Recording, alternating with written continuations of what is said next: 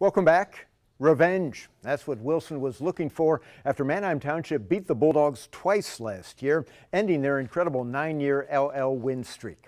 Township off to a 5-0 start this year. Wilson also on a roll coming into this one. Township trailing in the third quarter. Inside handoff goes to Cameron Horst, who's got some room, cuts it back at the 3 and touchdown. We're all tied up. Later in the game, it's Township back on offense. Kirk throwing right to the Bulldogs' Caleb Brown, who turns it on. Is he going to score? No, down at the 1. Wilson then punches it in just moments later, a 16-7 lead. Streaks make a late run at it, but Wilson gets the victory, 16-14.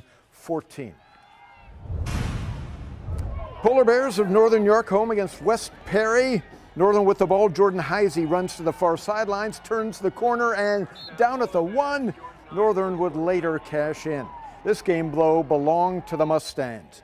John Negley taking the pitch, finds Daylat around the left side, gains 15 yards.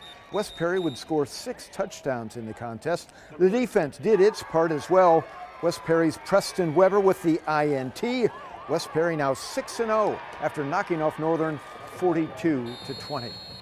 Interesting matchup in the Mid-Penn. Palmyra 5-0, but their opponents have just 1 win combined. Pat Princeby says tonight the Cougars would be tested by Steel High. The Palmyra Cougar pumped up for a Capital Division clash at Buckswank Stadium. Steel High visiting Palmyra first quarter rollers. Nakari Williams funding. Niles Jones gets a great block at the goal line and goes in for a 7-0 lead. Late in the first now, it's Grant House, the Palmyra quarterback, on the keeper, up the middle, 22 yards. We're knotted at 7. Stayed that way till the second quarter when Williams put Steel High back on top with this short run. But Palmyra wins a second half shootout, 42-36. The Cougars now 6-0. Let's head back to Mike Hostetler in the Football Friday Mothership. Thank you, Prince. A huge battle in York Adams Division 3. York Catholic fired up, looking to stay unbeaten as they took on Bermudian. Bermudian first possession, the ball's loose. York Catholic recovers. Connor Phillips in the right spot. Football deep in Eagles territory. Then on 4th and 1, Catholics. Wesley Burns throwing across the middle to Isaiah Pineda, who fights his way into the end zone. Irish in front 7-0.